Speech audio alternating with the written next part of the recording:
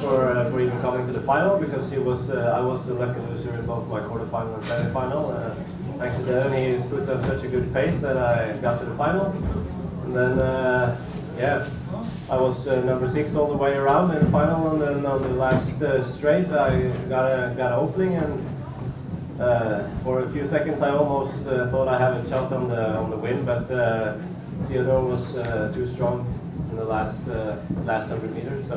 But I'm really satisfied, and I like Russia, skiing in Russia a lot. I've been skiing here 3 times and always on the podium, so I'm really happy.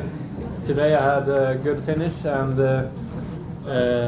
I was trying to stay in the back the first part of the track, so I had a little bit more in the end. So yeah, I felt good today.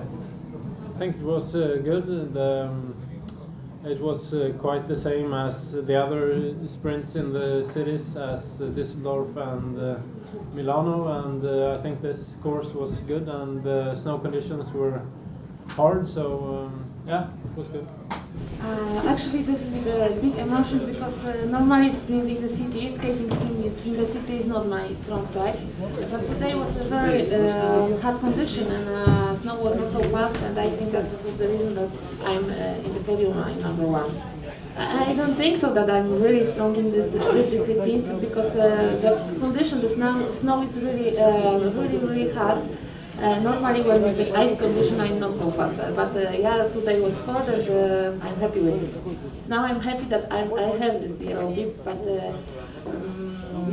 this is a very hard job.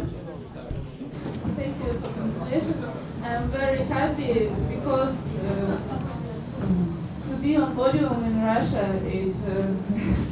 it's happy because here is very warm spectators.